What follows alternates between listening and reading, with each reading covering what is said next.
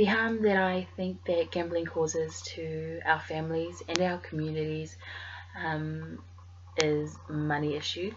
It also causes emotional problems as well as isolation, where family members feel like they need to distance themselves from those who have this addiction. It also causes mental health issues such as anxiety and depression. I think it also has a huge impact on our children. I think that often children feel like they're being neglected.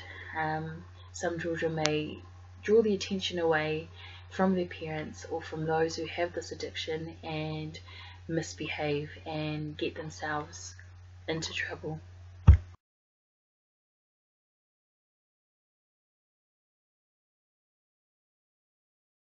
As whānau, we can help support by sitting down with a person and talking about the issue at hand. And that's not to sit there and judge them or give them a hard time, but to simply show that you care and that you want to support them. Another way is creating an action plan, setting something into place to help keep them headed in the right direction. Another way is removing the temptation, so avoiding places where they'll be tempted to gamble again.